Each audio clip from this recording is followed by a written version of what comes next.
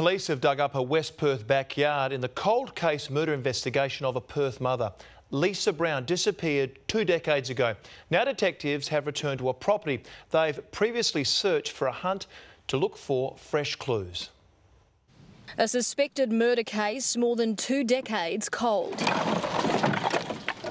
19-year-old Lisa Brown disappeared from the streets of Northbridge in 1998. Today, fresh clues led police back to a West Perth home that they first searched 20 years ago. A new tip-off from someone who told police they missed something. We were searching inside at that point, and now our search has taken us to the rear of the premises.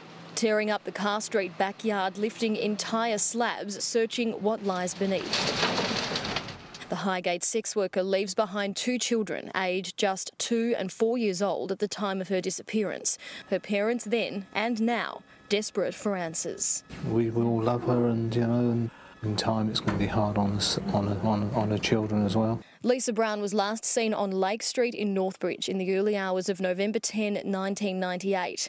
The 19-year-old and her boyfriend were captured on security cameras at a Shell petrol station the night she disappeared. Soon after, police dredged the lake and searched Hyde Park looking for the mother of 2's body, then scoured bushland in Eden Hill months later.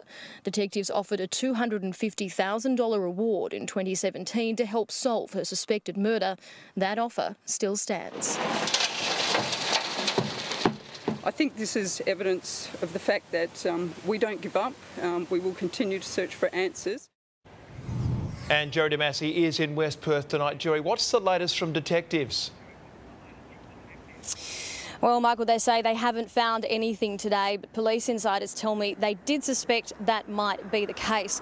You see, major cold case detectives did actually invite media to this search today, something that doesn't happen very often, but is done with purpose, because 9 News understands they are looking for a particular person, a person who they think might be able to help with this investigation, and it's their hope that the coverage of this West Perth property might encourage that person to come forward, which they can do so anonymously via Crime Stoppers, and perhaps put an end to this 20-year cold case. Michael.